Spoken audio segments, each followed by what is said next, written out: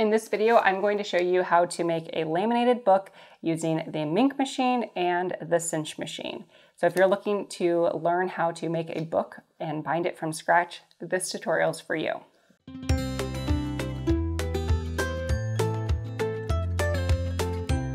Hey everyone, and welcome back to my channel. If you're new here, my name is Karley and I love all things crafting, specifically cutting machine crafts, but I also love general crafting tutorials like this one. So if you love crafting too, check out my other videos and subscribe to my channel. In today's tutorial, I'm going to show you how to take your Christmas cards or holiday cards and bind them into a book. But if you're looking for a tutorial on how to use the Cinch machine and make a book from scratch, this tutorial is for you. So we're going to take some old Christmas cards, laminate them, and I'll show you how to use the Cinch machine. I won't flip through the cards because I don't want to show any families that don't want to be shown on YouTube, but these are all just holiday cards that I've stacked together and put into a book. My card's on top, and then I have a cover and a back, and I've done that for both years so that each year I can pull out my different holiday card books and flip through all of the old photos. And I just think it's really fun, a really fun way to preserve your memories. So I've started my book for 2023, and I'm going to show you what I do from start to finish so that you get this cute little album. So if you are looking to create a book, you can use your cards and just punch them directly. But I didn't like the idea of punching into the actual card, so I came up with this idea to add a little strip of paper. I cut these on my Cricut machine, and they are a 1/2 inch wide by 7 inches tall, so they fit the 5x7 cards really nicely. And I just taped onto the edge. So I'll show you what I do. So I flip it over. These are fake families, by the way. Since I told you I didn't want to show you any of my friends, I just printed these off of Canva. So these are stock imagery and not real people. Well, real people, models, stock images. So we're going to flip them over, and then we are going to tape these black strips onto the edge. So that way, when we punch them, we're not punching into the picture. I'm using some super clear tape, and you don't have to be perfect. I mean, I hear that a lot of people just throw their holiday cards away, so don't fuss too much with your tape. This is pretty clear tape, so I just tape it right in the center and push it on and tape it on. So I just put one piece of tape and then they're good to go. We're going to use a laminator to protect the cards. If you don't want to use a laminator and you just want to punch your cards, you can do that too. But I like the idea of laminating, so I'm going to use my Mink. You can use a traditional laminator as well. I'm going to power it on to setting 3 and let that heat up. For my pouches, I have these thermal laminating pouches from Scotch. They're 5 mil thick and they're 8.5 by 11 inches. I will link these in the video description so you can see. These are my favorite lamination pouches because they are so thick. So I'll take one pouch, open it up, and I'm just going to place my cards right into the pouch up against the seam. And then I'll place the other one right next to it. 2 5x7 cards with the extra binding can fit in these, so they are a great size to do 2 at a time. My Mink machine is ready. You can see that it's green, so I'm just going to run this through. Again, you can use a regular laminator. You don't need any type of protective sheet with these pouches, so you just run them directly into your Mink or your laminator. Once your cards are done laminating, you can just trim them down to size using a paper trimmer or some scissors. I like a paper trimmer because you can just easily line it up and get a perfectly straight edge. So I'll just trim these down, and then we're ready to punch some holes in them. On the back, you can see that the tape isn't super visible. So if there are photos on the back or a sentiment, I do try to be mindful of that. But since the back is blank on this, I didn't really care. But you can see that it holds it on really well, and then there's nothing on the front. My cards are ready to be punched, so we're going to use the Cinch for that. And this is a really neat binding machine. I'm going to show you kind of the basics of how to use it. So there's a little strap that keeps it shut, so we can just pop that off and it will open up. And on the machine, it's really informative. There's a lot of information, and I was a little bit overwhelmed by the information, so I'm going to walk you through what I wish somebody would have told me. So to punch, the real way to do this, I have a sample right here. This is just a piece of 5x7 cardstock. So I just have a little sample so you can see I've already punched it on one side. I'm going to punch the other side to show you the correct way to punch. So there is this pop out that slides out. We're going to push it all the way to the right side. And then we're going to slide our piece of paper against the edge of the guide right on this side. I'm not sure if you can see that with the handle, but there's this guide right here. And we're going to slide our paper against that and then slide it into the machine until you hit the wall.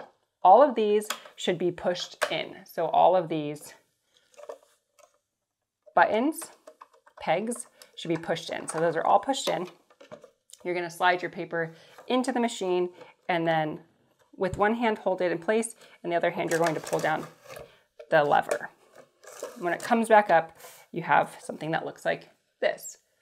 We're not done yet. We're still missing some holes over here. So what you do is you pull this all the way out. You're going to place your paper against it. And then on the left-hand side, I might have to change my camera angle because it's kind of hard to see. And you place this peg guide alignment down into your hole. So this is going to hold your paper in place. And then on the base of the machine, it tells you if your paper is 7 inches long, which is what ours is for this example, then you pull out peg 2. So I'm going to pull that peg out.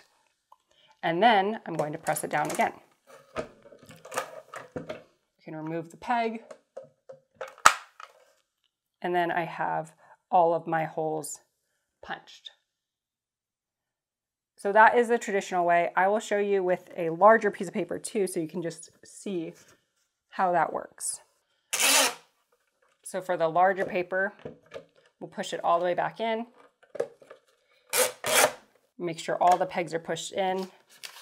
Punch our first go. So line it up against the edge. Push the lever down.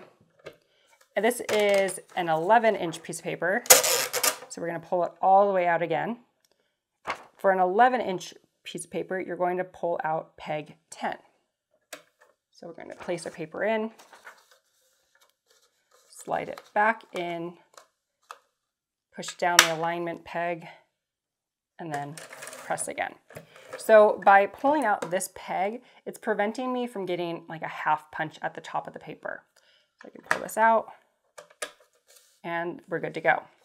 So you can do more than one sheet of paper at a time, but I just wanted to show you that's how the punching works. Now you saw that I punched and I only added one additional punch to my 5x7. So for my holiday cards, I determined that that was a lot of effort and I was okay with just having one less hole. So what we're going to do instead in this tutorial is we're going to punch at the center. So there's a center line here.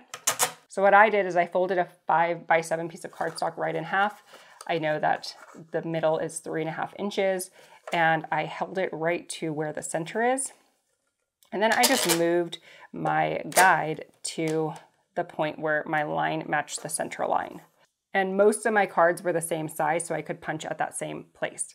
But I'll show you what I do step by step so that if your cards are different size, you can determine where your center is.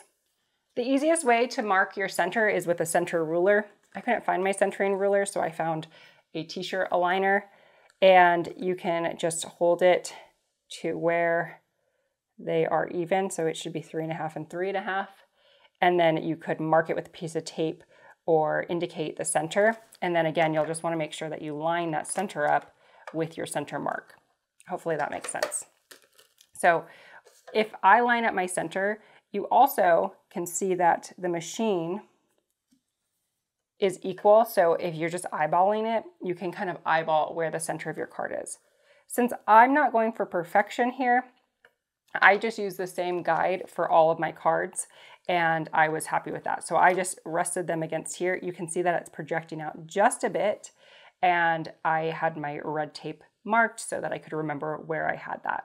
So again, all of my pegs are pushed in and I'm just going to punch my card while holding it.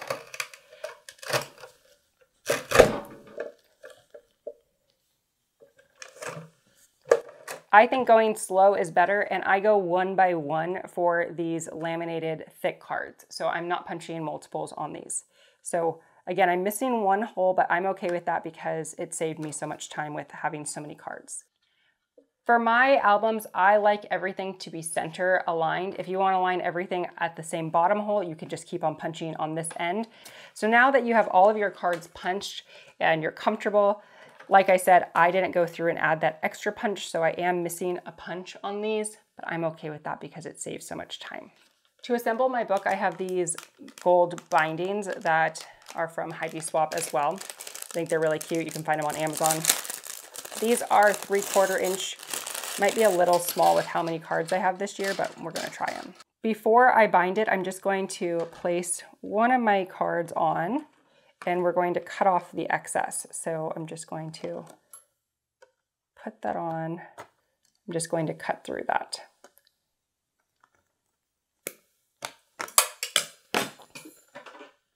There we go. So on the side of the machine, there are these little hooks, and you're going to place your coil, your binding onto that. To assemble your book, you're going to add all the pages first, then your front cover, and then your back cover. That way we can hide the binding inside.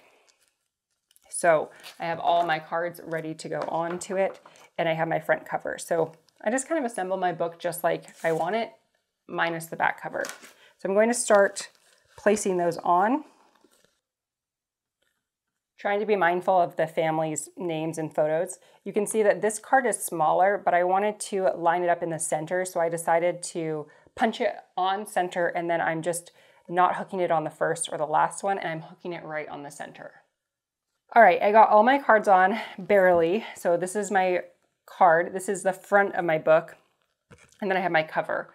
My cover I made a little bit larger than the cards, so most of my cards are 5 by 7, so I made my cover, I think 5.5 by 7.5. I'll put the dimensions in the description. And then I just added some gold foil to the cover using my heat transfer vinyl technique, which I just made a video on, so I can link to that too, and then laminated it and punched it. Next, after the front cover, we're going to put the back cover on. So that's a little bit confusing, but we want to hide the coil back inside. So we're going to put the front cover, then the back cover. If I had an image on the back, I would want the image that's going to face out to be touching. So the cover, the front cover and the back cover should have their pretty sides touching each other. Once you have your whole book onto the coils, you're going to carefully lift that off and kind of just spin it to keep everything on there. We're going to take that and we're going to spin our cinch machine to the back. And on the top there are some measurements. You'll want to spin it to the size of your coil. I told you I'm using 3/4 inch coil for this, but I do a little bit smaller than my coil size. So I have mine adjusted to in between the 5/8 and the 3/4, and you can just push that down and then you can adjust it. So you can see that there's a bunch of adjustments in between. I have it kind of halfway in there. Okay, so next you're going to place your coil. So my book kind of looks like this right now, it's open. I'm going to push it in against my machine. You're gonna wanna keep your fingers out of this area, so move your fingers out of that area. Using the same lever, you're going to push down all the way. So here's a look at the coil all cinched together. It's magical. And then when I take the back cover and flip that around, it hides that cinch so that my book is complete.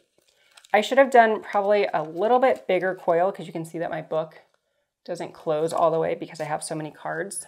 So I probably should have done a 1-inch binding for how many cards I had this year, but that's okay. And then you can see that I can open it and all my cards are in there and my album is done for the year. If you have any questions about this tutorial or you need links to any of the supplies, everything will be linked in the video description. And if you found this video helpful, make sure to like it and consider subscribing to my channel. Thanks so much for watching, and I'll see you in the next video.